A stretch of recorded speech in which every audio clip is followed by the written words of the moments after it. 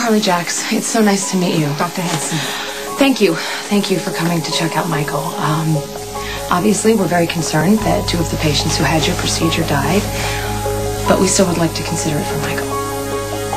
Lisa and I were just discussing how we can help her with Michael's assessment. Your husband sent Michael's records along before I left. I was able to study them during the flight. I saw your son as soon as I got in.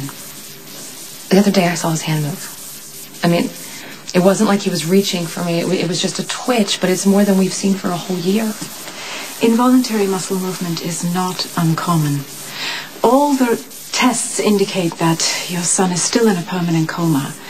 I have to agree with what his other doctors told you. There's almost no chance that Michael will ever wake on his own. Now, why did his hand move? Why did it move the other day and not 6 months ago? Perhaps Michael's body is responding to the physical therapy he's received. So that's a good thing, right?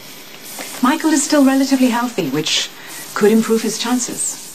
And what about the other patients in your trial? 8 of 10 patients had various levels of recovery, but in medical science that's too small a sampling to be conclusive. I am hopeful that as my method develops that it will save other patients like your son. But right now, today, there are no guarantees. I'm not looking for a guarantee. I'm looking for a chance. And I want to carefully evaluate the risks. 3 years, 5 years, someone else could come up with a safer procedure. Of course, anything is possible, but I'm not sure Michael can wait 3 years. Even 1 more year may be too long. Well, too long for what? You said yourself that he was healthy and strong. Relatively. But in a recent case, a patient came out of his coma after 10 years.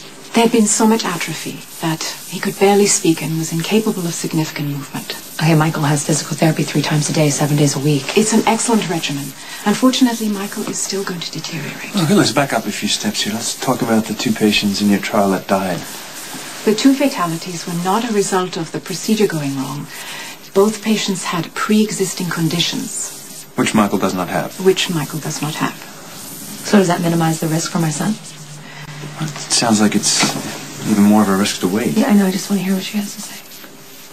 I can't promise you that this procedure will be successful for Michael. It's a decision that you need to make carefully. I'll leave you to think about it. Thank you.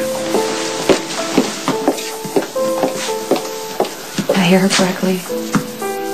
Michael's getting worse every day. We have to wake him up as soon as possible. I know what to do. Turns out, little by little, you've been getting worse. If you're gonna wake up, you're gonna have to do it soon.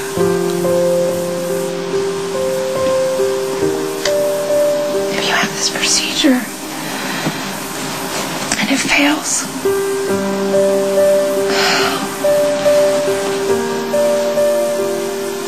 Michael, if I'm wrong, I could end up killing you. I wish you could tell me what you wanted. I mean, is it better to take the chance and have the surgery and risk your life? Or do I pray for a miracle before your body gives up completely? I wish you could let me know. Is it okay to go ahead and have the operation or not?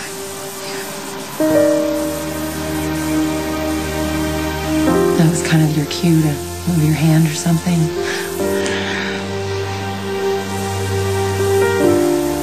It's okay. I'll figure out what to do. You just hold on. And you fight, and I will find a way to get you back.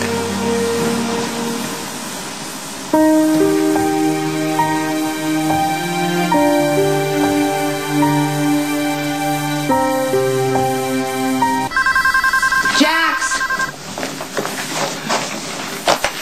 Jasper Jax's office? Hello? Is that you, Connie? Jerry? Where the hell are you? I hope you know how much I regret what happened and my part in it. Oh, really? What do you have to be sorry for this time? I mean, I can't wait to hear it, Jerry. I just really can't wait to hear your apology.